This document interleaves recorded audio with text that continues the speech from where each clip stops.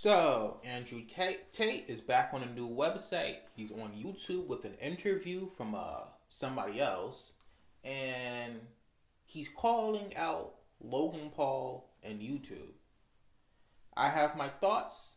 Cue the intro.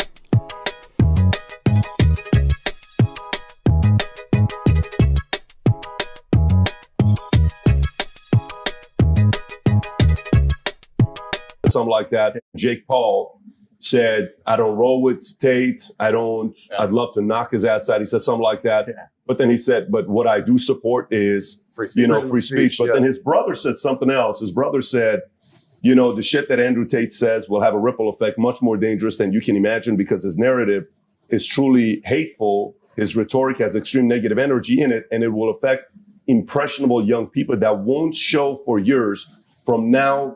And it's dangerous. Now, this is what he said, this right? Is Logan Paul, you're saying? But I want to say this before you comment on it. And then Junior supported you, Tucker supported you.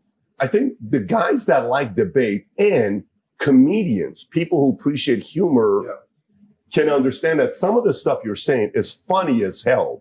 You could be a comedian if you wanted to, but a person has to really pay attention to the comedy. But, some can run with it, some cannot run with it. Yeah. When you hear the people that support and don't support you, how do you process that? So first things first, I want to make it very, very clear that Logan Paul is absolutely and utterly a tool of the Matrix. He's a bought and sold individual with no soul. He doesn't stand up for anything, and he doesn't mean anything he says. He gets pieces of paper from Susan or whoever else telling him what he's allowed to say on his channel to retain it. You believe that? 100%. Not only do I believe it, he's proved it himself. He will flip-flop on any issue. He can be bought and sold. The dude's a bitch. Logan Paul is a bitch, and I will say that here publicly. If anyone wants, I'll fight him for free. The guy's an idiot. No money needed to fight Logan Paul. Logan Paul doesn't believe in any of the things he says. Logan Paul is a man. If you ever were unfortunate enough to consume his content, I get sent clips of it all the time by people mocking him. As soon as something comes out, whether it's Harry Styles wearing a dress, whether it's Lil Nas twerking on the devil, whether it's this, he just sits there and goes, yeah, this is great. Yeah, this is great. He is a talking piece. He is the mouthpiece for the agenda. The people have come along, people who are trying to force a narrative, and they said, look, we need to have some degree of control over the exact demographic that Tate has control over. We're going to use Logan Paul and attempt to use him. And he sits there and just purports the bullshit points of view that the whole Hollywood establishment want him to purport. He doesn't believe in the things he said. He's told what to say. And because he was canceled before and it emotionally destroyed him, he sat on camera crying his eyes out like a little girl instead of being a man about it. He is so fearful of the mob and so scared of being canceled again that he's going to sit there and say anything he's told. He doesn't believe that shit. Before I was canceled, him and his boyfriend Mike did endless videos supporting me, laughing about me, saying how funny I was, tagging me on Instagram, inviting me places, etc. The second I'm canceled, they flip reverse it and shit themselves because they don't want to get canceled too. They are children. That's all they are. So Logan Paul's a bitch. That's the first thing about Logan Paul. And what's actually been interesting about this whole cancellation thing is it hasn't negatively affected me in any serious way because I've been saying on podcasts for years, I know a cancellation is coming. I knew it was coming. I knew that as I got more popular and more powerful to a degree that it was going to come. But what it has done is it has awoken the world to anyone who's perspicacious enough to pay attention to learn which individuals out here in the social media space actually have character and believe what they say and which are completely bought and sold and are tools to the Matrix. The people who have decided to stand up for me and say, no, this is bullshit are people who have to some degree credibility. This is people who say what they truly believe. But the people who were totally a fan and then post cancellation shit themselves in 180 and to get a new piece of paper to talk from, that should tell out the public out there exactly who's controlled and whether these people have a genuine narrative that they're trying to report on the world. And it's interesting. Logan's one of them, and there's a few others. But I'm glad it happened just for that alone, because it's actually very clear. If you go to Logan Paul's last podcast where he's discussing me, all of his fans, and we'll talk about fans and viewers in a minute because I think they're very different things. All of his fans, which he has none of, all of his viewers are sitting there insulting him, saying, bro, you're a fucking bitch. Like everyone, all of his own watchers are calling him names because it's so transparent and so obvious what he's doing. Fans versus viewers. Fans versus viewers, very different things. So he doesn't have any fans. He has viewers. And Susan and the Matrix and the people in charge of social media companies are like, okay, we've set our media machine. Let me ask you guys questions as professionals. Let's assume, as professionals, let's assume what I'm saying is correct. Let's assume that the social media companies, when they banned me, set their media machine to all release thousands of news articles at the same time, trying to convince the world I'm an evil man. If they had that degree of power and influence, which I think we can all probably agree they do, don't you think they'd take their number one talking piece to the demographic, which is my fan, and give him a piece of paper and tell him what to say? Does that all make sense? Does that make sense to say, well, we told all the news to say Tate's bad, and all of his fans are 18 to 25-year-old men. Who do we have on YouTube who obeys us like a little cuck who speaks to 18 to 25-year-old men? Logan Paul. Okay, Logan, here's your piece of paper. Do you want to get canceled again, Logan? No, you don't want to get canceled, do you? No, Mom. You're saying a call like that was made? 100%. The dude's a bitch. He 180'd from a super fan to talking about my rhetoric being dangerous in 24 hours. There's a difference between you saying who you think he is versus you making the speculation that he got called by somebody to say, here's a narrative we want you to take, or else we'll silence you. Well, Logan is not capable of independent thought. So if someone didn't give him the narrative, he didn't think it up himself. The dude's an empty vessel. He says what he is told to say. Somebody, somewhere, told Logan what to say and what stance to take. We can argue whether it was a social media company, whether it was his manager who was fearful, whether whatever. But somebody sat with Logan and said, look, Tate's getting a lot of smoke. You were cool with him. Your boyfriend Mike was cool with him. He's getting a lot of smoke right now. You're going to bitch out. And he sat there and said, yes, sir. Yes, I will. Because he has no character or no integrity. If it was all the other way around, let's imagine he was getting canceled. And I truly believed it was unfair. I'd sit there on my own platform and say, this is bullshit. Because I'm not bought, sold, and owned. He's an owned individual. So he's always going to say what he is told to say. He's always going to sit on podcasts, speaking to the youth, promoting Harry Styles wearing a dress, saying that it's great that Lil Nas twerks on the devil in real time for our children to digest, and then say, I'm dangerous to the youth, because that's what he's been told to say. Logan Paul has absolutely no capability for independent thought. And he has no character as a man. That's who Logan Paul is. If you enjoyed this video and you want to watch the entire... So yeah, that's enough of that. But my thoughts on the situation. But before I get into that, I should frame it with this. I wasn't always watching Andrew Tate. I never really did. I saw clips. I saw some highlight reels. I saw his name floating. He was blowing up. And then he got banned. And I saw that too. I saw Amazing Lucas do some videos on it. I saw other people do some videos on it. Well, I actually didn't watch them. Well, I watched playback and a couple other guys. But the people detracting, I was kind of not interested because I kind of already understood. I had a bare bones understanding with what he was saying. And I was like, yeah, you're just crapping on this guy for no reason. You can't understand the difference in opinion. You're calling him evil and the scum of the earth for no reason. But there was things that he said that I didn't agree with. But since I know these guys that were making all these videos were not giving constructive criticism, I was like, why waste my time? Now, Amazing Lucas, he did give constructive criticism.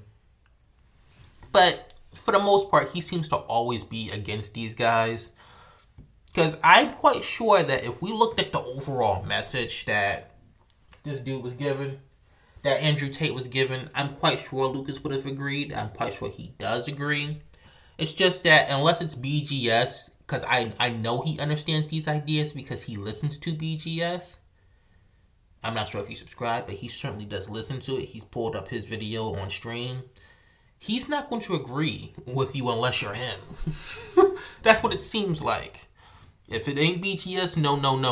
There was also a time where he was breaking down some cameos, a Kevin Samuels wannabe. I did not realize it until, I wasn't watching him until Lucas put him up. And he put the pictures side by side, and I was like, wow, this is a Kevin Samuels wannabe. Just a young Kevin Samuels. But he made a video dismantling him. And I'm like, I actually understand what this dude's trying to say. I understand what he's saying. I don't know. I might make a video about it. Who knows? Maybe, maybe not. But back to the main topic at hand. This dude, Andrew Tate, I agree with what he's saying, with him going off on Logan Paul and about how, yeah, you stuck in the Matrix, you a puppet, and the this and the that. But I have it's quite funny, because I know what he's saying between the lines, especially when I saw that video, because I was watching a compilation video. It was a 9-minute compilation video. And there was one clip where he talked about, before he started his story, he said, I will not kill myself. I will never kill myself. And then going on to say about how, yeah, I ran into an old friend as I was blowing up. And he said, let's go out for some cigars. And he talked about how he was connected to all these politicians and celebrities and blah, blah, blah. This is the abridged version. But basically, people, I didn't even come to this conclusion on my own. People that the guy that made the video was like, this dude's talking about the secret societies, Illuminati. I'm like, he certainly is talking about that. So he understands that this thing exists, and when he's talking about the Matrix and how he's a puppet, that's literally what when he's talking about Logan Paul and Jake Paul, these guys are puppets, how they don't have original thoughts and this and that. That's what he's referring to. I understand that because I can read between the lines. I dabble, or I used to dabble, in conspiracy theory, talking points and this and that. So I know what he's referring to. With that being said, he, in that interview, had his hand set up in a triangle, consistent with people who are a part of that organization. So, if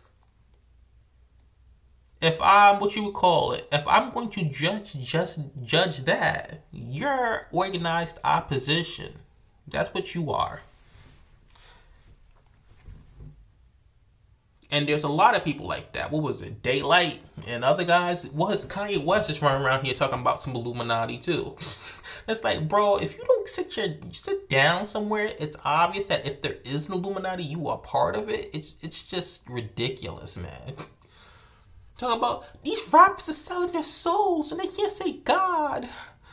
You're organized opposition. Same thing with Andrew Tate. He's organized opposition.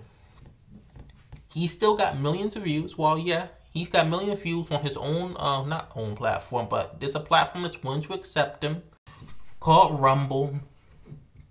So, and he's talking about how he's got more views than ever before. And he's being made as a martyr.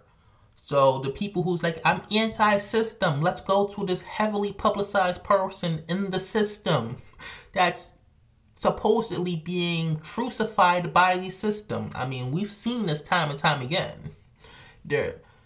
And those guys were organized opposition. Now, some of them kept their reps for a long period of time. Some of them kept their reps for about 20, 30, 40 years before people turned around and was like, wait a minute. You was just a con. It is that way for a lot of people, but for a lot of historical figures, but we're seeing more and more that that's not a trend that can work anymore. You talking about I'm against the Illuminati, I'm against the system and the this and the that, and your rise to fame is because of the system, and you're running around here doing signals that are consistent with people who are in the system. We should be wary of that, to say the least. Because, and question the things that these people are doing and telling you to do. Because you can find yourself in either running in circles or down a dark road. Now, people can argue, well, it's not on purpose, or it's a pop culture thing. Everybody's doing it now. He's just one of those people that are doing it. Fair enough. I can concede to that. But to be like, that's not necessarily a suspicion. That's not something that you should watch out for. For you not to understand that, you're pretty dumb. At the bare minimum, you should at least have thoughts of your own. You should be able to read on your own. You do not look for a messiah, a savior to save you. If you're not willing to sit down and read on your own and forge your own path in life, you are doomed. So just remember that when you're following behind people on the internet. This is Which Jay Today, JJ, and I'm signing out. Please let your Please tell me your thoughts in the, what you call it, comment section below.